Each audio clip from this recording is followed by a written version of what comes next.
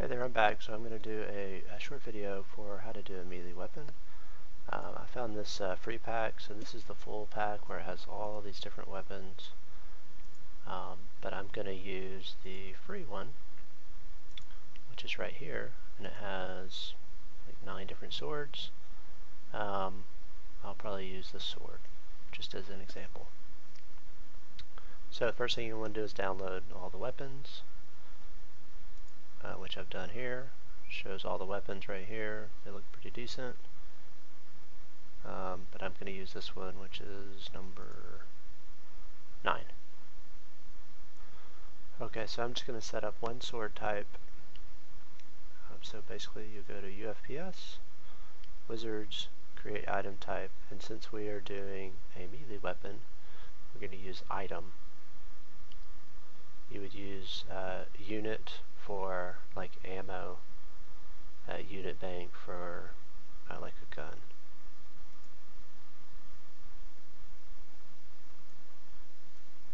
Alright, so I'm going to give this a name. I'm just going to call it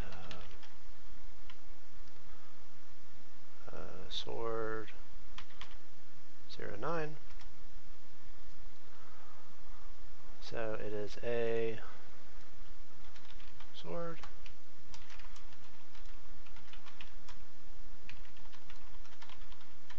I'm not going to do a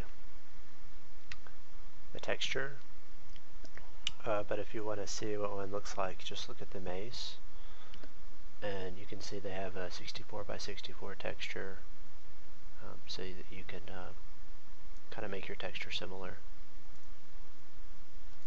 Inventory space is going to be 1. Okay, so the next thing I'm going to go ahead and do is I'm going to set up on the soldier that we made before, under the inventory. I'm just going to put it here in the item records. Normally I put stuff down here so that you have to find it and pick it up, but I'm going to put it right here. So we'll have more sword 9. Okay, next thing we do on our soldier, I am going to expand it out, and I'm going to find the mace, and I am going to duplicate it, and I'm going to just name it 5 Sword 09. Down here on the item identifier, I'm going to remove the mace, and I'm going to put Sword 09 in it. And then the next thing we're going to need to do is we're going to need to update our rendering. So I'm going to do the third person weapon first. The first person weapon first. So what I did is I took our Mace Soldier final that we made before, and I'm going to swap the weapon out. So I found the Mace in the hierarchy right here. I'm going to go ahead and just duplicate it,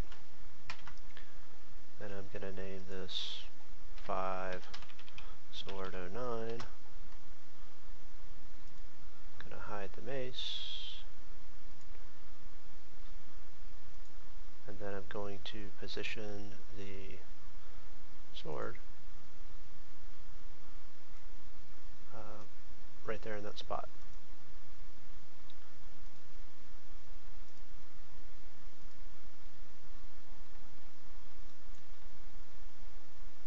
So basically the same thing we did before, just kind of rotate it, get it where you want it.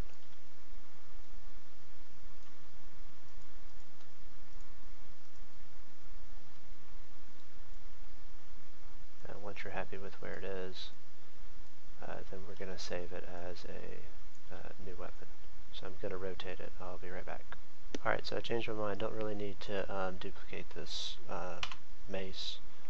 So really you just need the sword. So I've got the sword. I name it 5 Sword 09. And then up here, this is going to be our third person view. So for Mace needs to be replaced with that. Because as you see on the Mace here, there's no you don't need the identifier or anything on it. So we've got this set up. I'm just going to turn the animator off. I don't really need that. You could even remove it if you wanted. So the sword is set up. Actually, I put it in the wrong spot. No, that's fine. So this is, I accidentally put it on the Mace soldier, which is fine. So I need to do the same thing under the soldier that's attached to the soldier player. So I'm going to pause and do that real quick. So on the soldier player, underneath it, you just follow this all the way down to where your weapons are. And I am going to paste it.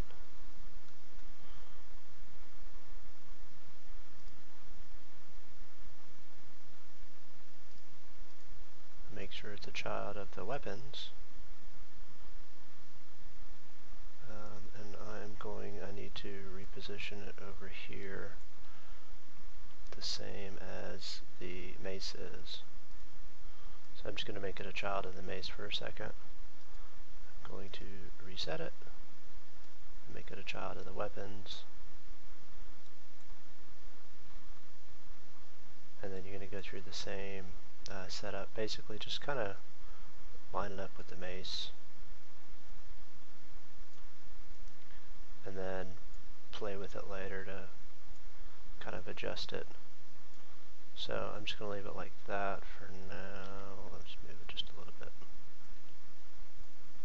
Alright, so then for the sword here, this needs to be from the soldier.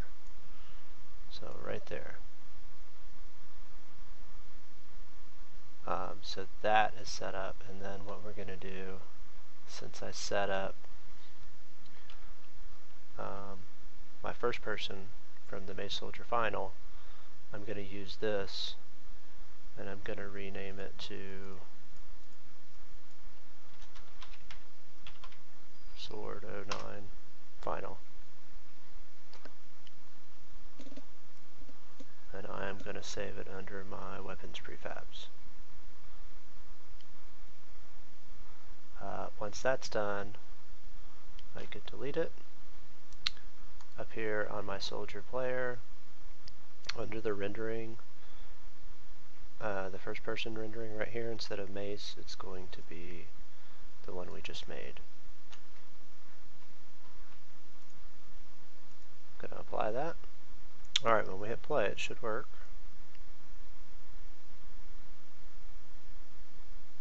And you may need to make adjustments.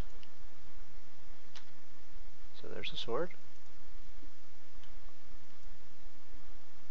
And since we spent all that time on the mace setting it up, this actually looks pretty good. And then if we go into third person, it's kind of it's not really in the hand good, so that needs to be adjusted. But we know how to do that now. So the mace is fine.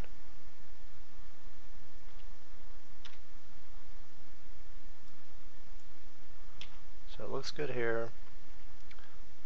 This needs to be adjusted, so basically you're just going to kind of adjust it where it looks right. So you're going to pause it, you're going to go back to your weapon prefab, and then I'm just going to move it this way a little bit, and I'm going to move it back a little bit. I'm going to hit apply, delete it, hit play. Looks alright there. It's still off a little bit, but you kind of get the idea. Then what you're going to want to do is, if you want to change your damage, so you've got range, so right now it's 2, same as the mace. I mean, you can make it 3. You could change the radius if you wanted to, maybe make that 4. The damage amount's 5. I don't know, it's a sword, maybe it's less than the mace, so make it 4. And then the force amount, I'm going to lower this, maybe 900. And then you've got the effects, which I'm going to leave those. Got the sounds, so you can change these if you want. The state, so if one of these doesn't look right, you can delete it. You can also find where it is, and you can change these settings, which I am not going to do.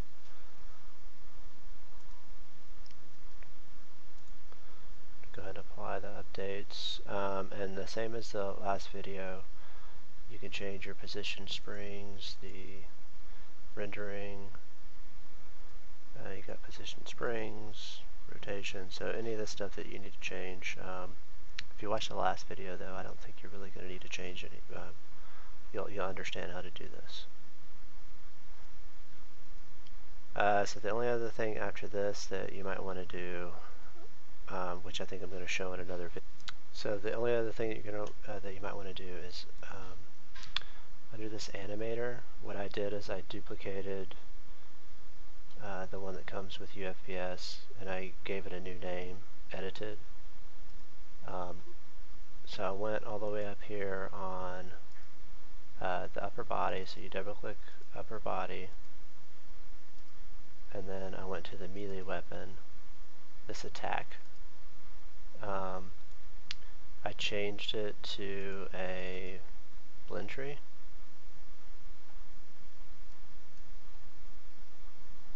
And then I had these 4 sword animations from the Ratkins that I had purchased. So what I did is I set up 4 animations, and I created, so these change based on this RandomMelee. So I have a parameter called RandomMelee, and I made it a float. And then I added each individual animation. I changed the speed down to 0.8 because they were playing too fast, so the thresholds automatically selected themselves, so it goes from 0 to 4. So after I made those animator changes, I actually edited this VP FP weapon melee attack script. And so I put a comment here. I added at row 69, I added this animator myAnim. At row 102, I added this text. So myAnim equals parentheses animator, the word Root.GetComponentInChildren, typeof Animator. And then at row 239, I did myAnim.SetFloat, RandomMelee. So this is the parameter that we named in the animator. And I did a random range of 0.0f. I put f for float to 4.0. So every time you attack, it does a random number between those. So here I made it a little bigger. So row 69, this is right after all the public attributes. I can't show you. Row 102, this is like the last piece within the start function. So I added this. And then row 239, this is within the PickAttack function. It's going to look like PickAttack, like that. This is the last piece of the function, so I can't show you the script. So the only thing about this method is that you can only have the 4 animations. So if you're going to have the same player and you're going to try to do 4 different animations, for maybe 4 for the mace versus 4 for the sword, you're going to have to update your script to make it actually replace those in the animator. If you're going to do this on multiple characters, what you could do is you could create an override controller, and then here you're going to assign this, so you could update your sword animations. So I've got 4 here, so you could just plug in the new ones. And this is also a good way to update like your climb, generic climb, or maybe if you don't like the run and you want to update it, so you use an override controller, and then you're just going to assign the overrider controller right here instead of this one. So that's it.